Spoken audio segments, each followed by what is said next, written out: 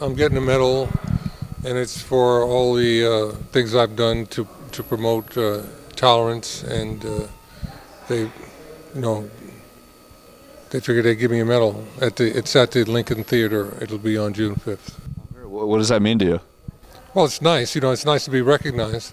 It was kind of out of the blue, but we got contacted by the president's office, and they said that this medal was imminent. Now, regarding your documentary, On the Shoulders of Giants, you had talked to some of the people out here. You compared it to moving a glacier in terms of just the process. Can you just kind of take us through just everything you need to do in the research and putting everything together as far as that goes? Well, in order to get this documentary done, first we had to get the money. So we started in 2005 with the idea, and I guess 2006 we started trying to raise the money. We raised it from private investors, and at that point I thought, geez, the hard part is done. Little did I know that the tough part was just beginning, getting it together. Because sometimes when you try to get people to do something, they have to share your vision and understand it. Right. And if that doesn't work, the project doesn't work. So we had to deal with a couple of false starts. Right. And that really put us back about 2 years. This would have come out 2 years ago if we had actually found the right people at the right time. Finally, we got to put the right people in place, and we got it done.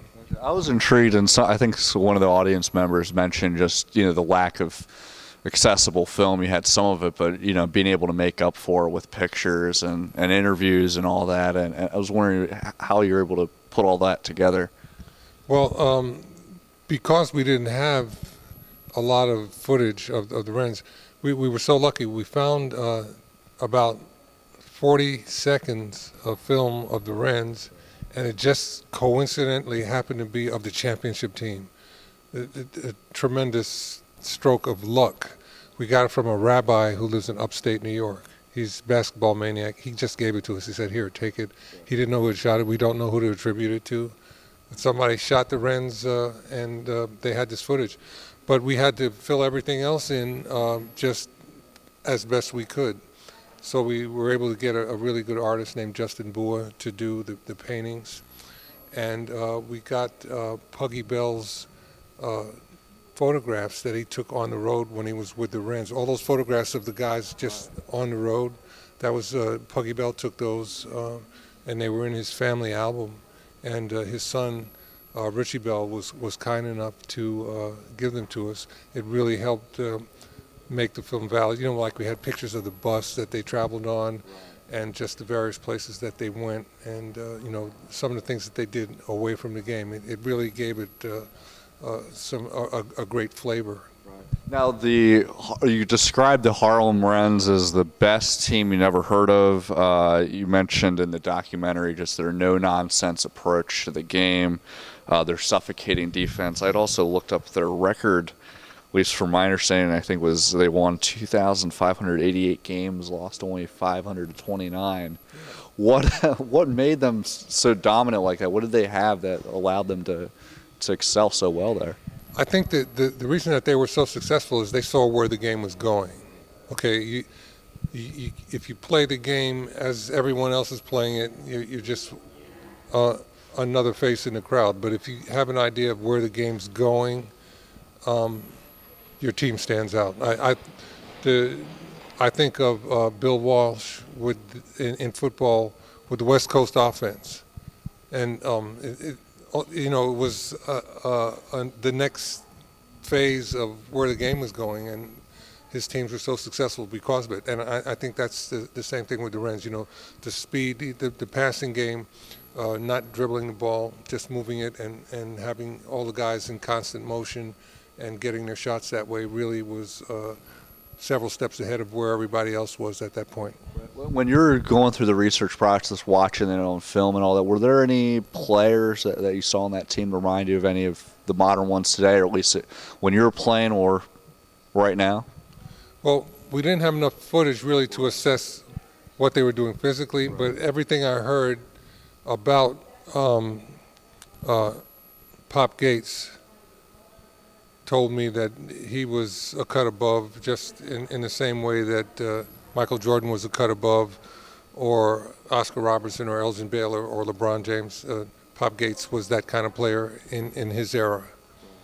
Now, you talked earlier about junior year in high school. That's when you kind of was very intrigued and interested in just history in general. I think you'd mentioned at one point you were considering being a history teacher. What is it about that subject that really interests you? Well, I was raised in Manhattan, and the northern end of Manhattan was a Revolutionary War battlefield. That's the last part of Manhattan that the Continental Army held before they had to escape across the Hudson River into New Jersey and go down to Valley Forge. And they fought a battle up there. And as a kid, we would find arrowheads and old bottles and musket balls and stuff, especially after it rained. And it's also the place where Henry Hudson made his landfall when he discovered Upper New York Bay and the Hudson River.